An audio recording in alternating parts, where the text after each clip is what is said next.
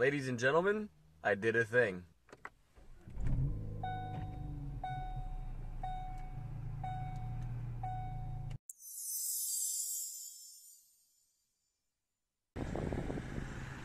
So what we have here, ladies and gentlemen, is a 2017 Ford Focus ST. I am super excited about this purchase. I am super excited that I can call this my car. I finally have worked hard and have worked hard long enough to finally purchase one of these things. It is awesome, ladies and gentlemen. Take a look at this front grille. Means business. Business, big business.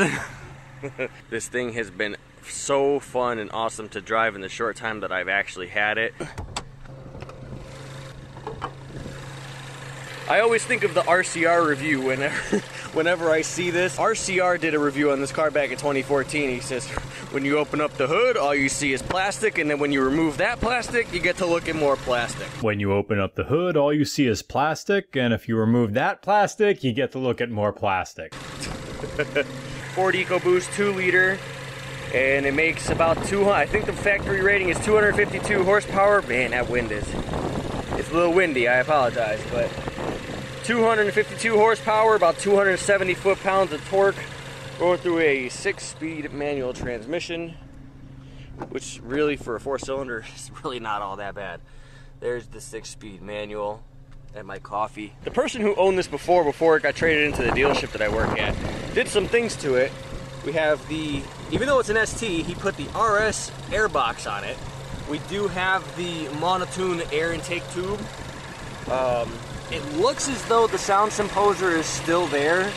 He didn't get rid of the sound composer. I guess that's a thing that people do a lot with these cars, is they kind of delete the sound composer. And it is lowered more than normal. He's got a set of lowering springs on it. I think he's got about an 1.5 inch drop, which looks fantastic. The car looks amazing.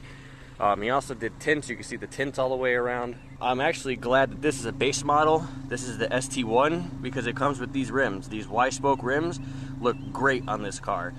For the update I think they did in 2015, they ended up going with an option for like 5-spoke rims, and they look atrocious on this car, but they're supposed to be an upgrade, but they look atrocious. I'm really glad that I have these rims here, the Y-spoke design. It is an ST1, unfortunately, so that means that we don't have the sunroof, we don't have the Recaros, we just got the regular cloths. No touchscreen, no nav. It's a base model, but I don't care. I don't care. This car is so much fun. If you go over here, we do have it is the Borla Ford Performance exhaust on here. It's really nice and mellow.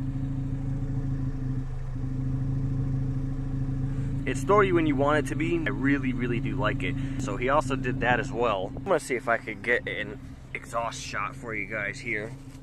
It's gonna be hard to do. You guys may have to look at the ground. Matter of fact, that's what you're gonna do. You're gonna look at the ground real quick. At least just take the audio in, all right?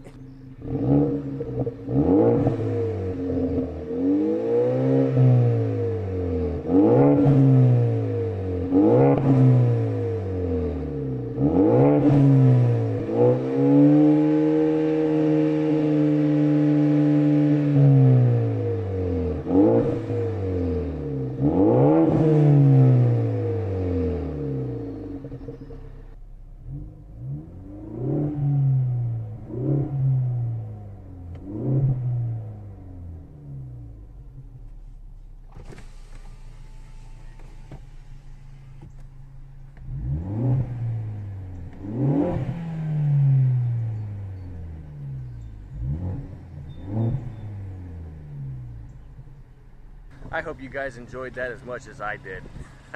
This is my car, and I am super proud and excited to have this. Coming from my Cobalt, which you all know and love as Midnight, my base model Cobalt. My base model Cobalt, as a matter of fact, it's probably easier for me to tell you what the car did have. The Cobalt had air conditioning and Sirius XM. That's all it had, was Sirius XM and air conditioning.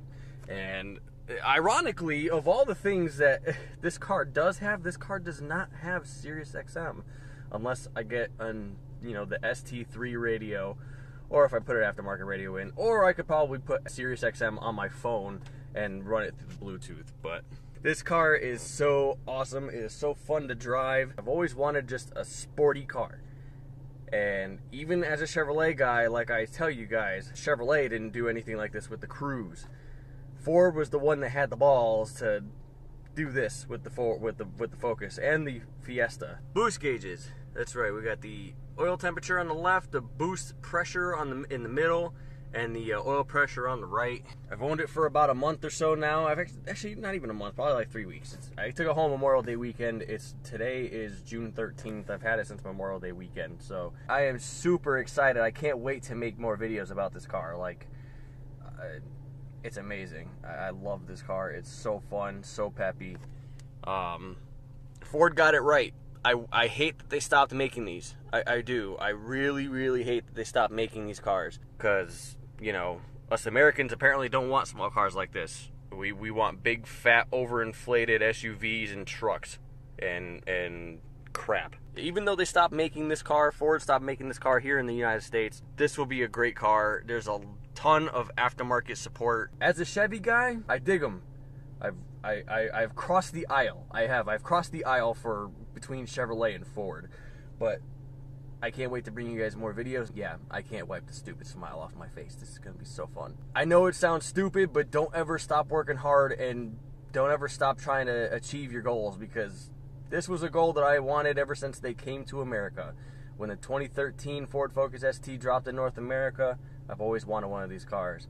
It took me 7 years. It's 2020, but you know what? We got one now, and I could not be any more happy. In any case, ladies and gentlemen, thank you so much for tuning in and taking a look at my brand new car, the 2017 Ford Focus ST that I have now officially decided to name Phoenix. Thank you all so much for tuning in and watching. If you like what you see, please be sure to like, share, comment, and subscribe. Hit the bell next to the subscribe button. This way you get notified anytime I put up a video of this car or anything else that I do on my wacky channel, That Dude Named Dale.